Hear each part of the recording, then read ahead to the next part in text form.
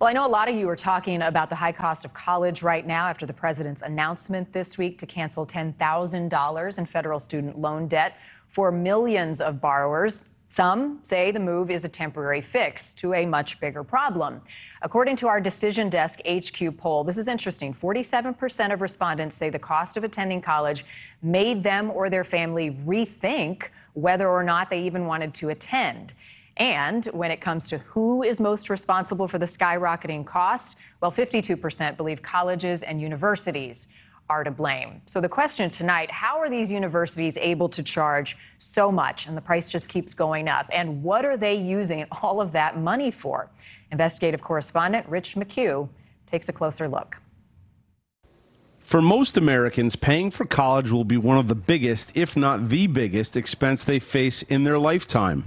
Averaging on the low end $10,740 per year for public in-state tuition to $38,070 for private college tuition. But those are averages. Many are nearly double that amount. The University of Chicago ranking highest at $79,356 per year. That's $317,424 over 4 years. According to data from the College Board, the cost of going to college has skyrocketed, rising at 5 times the rate of inflation over the last 50 years. The question is why? We've been selling college as part of the American dream. Beth, Akers, author of Making College Pay. And so people are willing to pay any price. That's a huge drive up in demand for higher education that allows colleges and universities to continue to raise the price year after year after year. The cost of college has gone up as we have, as a country, decided to subsidize higher education.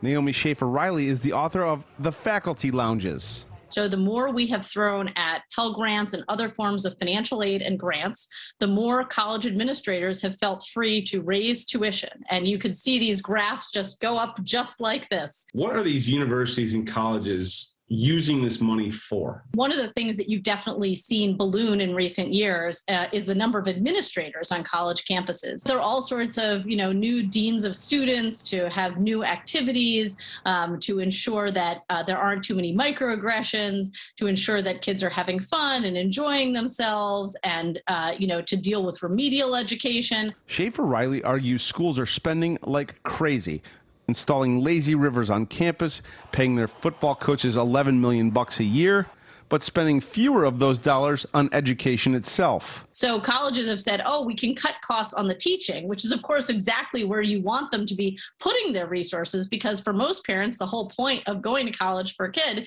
is that they are learning something. But colleges are like, we'll take the cafeteria, we'll take the lazy river, we'll have these high-profile tenured professors who are publishing books, and where we are going to cut costs is actually in the classroom. And I think that's probably what's most outrageous about the way these budgets are working. Akers believes the power to bring the costs down rests in part with the students. I want to say let the colleges do what they need to do to create the best experience for the student. The only way we're going to rein in costs is to empower consumers, that is the students, to be critical of what it is that the institutions are selling them. If we empower them to be able to walk away when the price is too high and make sure they understand what it is they're paying, I think that's what's going to really bring price back in line with value in the long run. For NewsNation, Rich McHugh.